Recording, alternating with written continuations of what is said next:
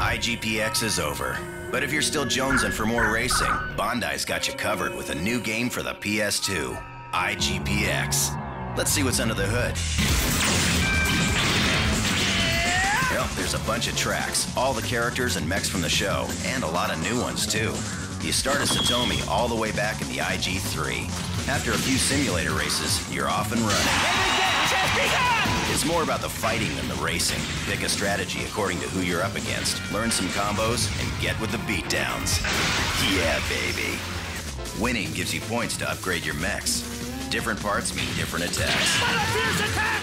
When you make it to the IG1, it's all about speed mode. Power Satomi up when you get the warning and see if you can beat the other guy.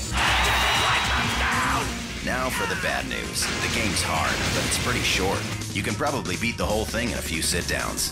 But you definitely get that old IGPX feeling when you're cracking down on Sledge Mama or dropping the hammer to pull out a photo finish.